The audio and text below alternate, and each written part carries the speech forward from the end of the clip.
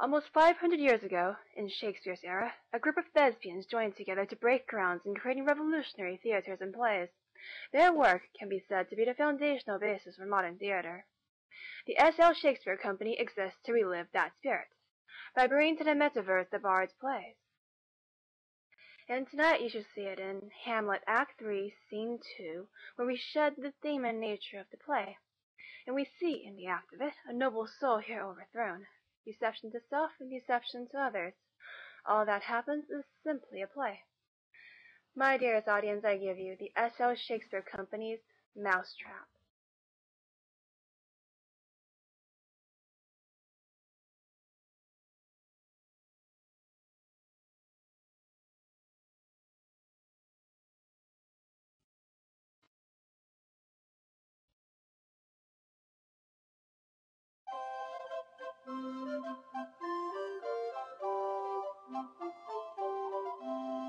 Speak the speech, I pray you, as I pronounced it to you, trippingly on the tongue. But if you mouth it, as many of your players do, I had as lief the town crier spoke my lines.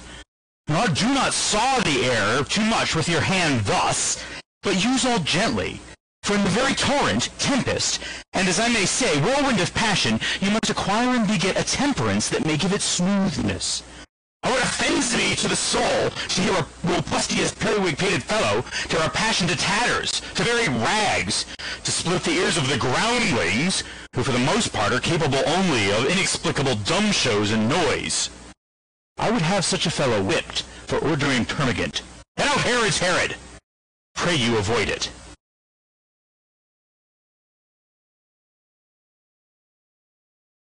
I warrant, your honor. Be not too tame neither, but let your own discretion be your tutor. Suit the action to the word, word to the action. With this special, o'erstep not the modesty of nature, or anything so overdone as from the purpose of playing, whose end, both at the first and now, was and is to hold, as 'twere, the mirror up to nature, to show virtue her own features, to scorn her own image, and the very age and body of the time his form and pressure. I hope we have reformed that indifferently with us, sir. Oh, reform it altogether.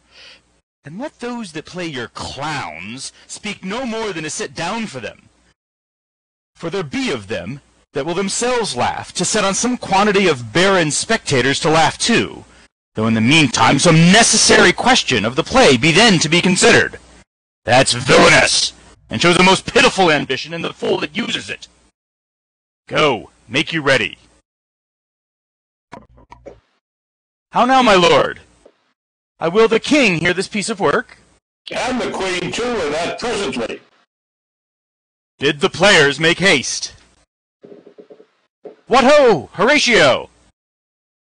Here, sweet lord, at your service.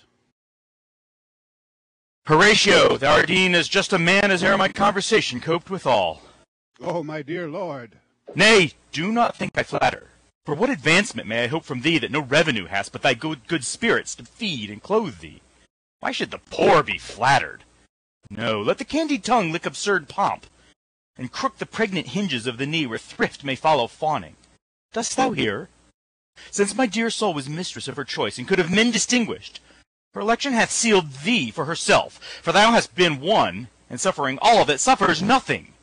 A man that fortune's buffets and rewards has ta'en with equal thanks. And blessed are those whose blood and judgment are so well commeddled that they are not a pipe for fortune's finger to sound what stop she please.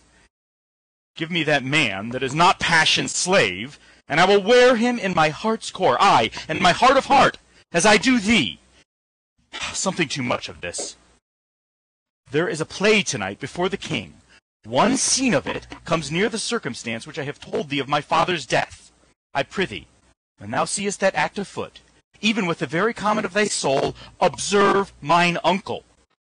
If it is occulted guilt, do not itself uncannel in one speech. It is a damned ghost that we have seen, and my imaginations are as foul as Vulcan's stithy.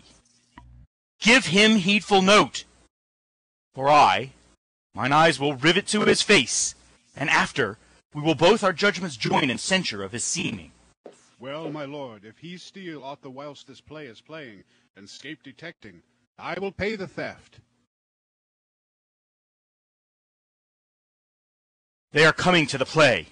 I must be idle. Get you a place.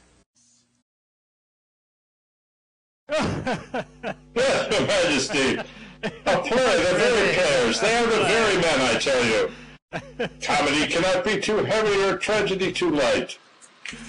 How fares our cousin Hamlet? Excellent, i' faith. Of the chameleon's dish, I eat the air promise crammed. You cannot feed capon so.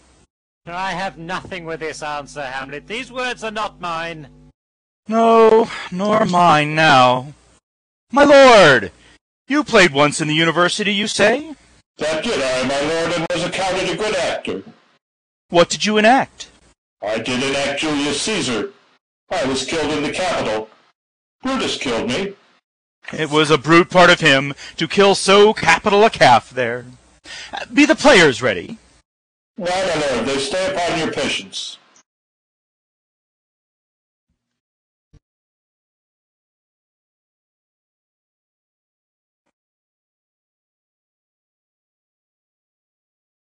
Mother, I will not sit beside you because here we have metal more Hamlet. attractive. Sit by me. Oh, do you mark that?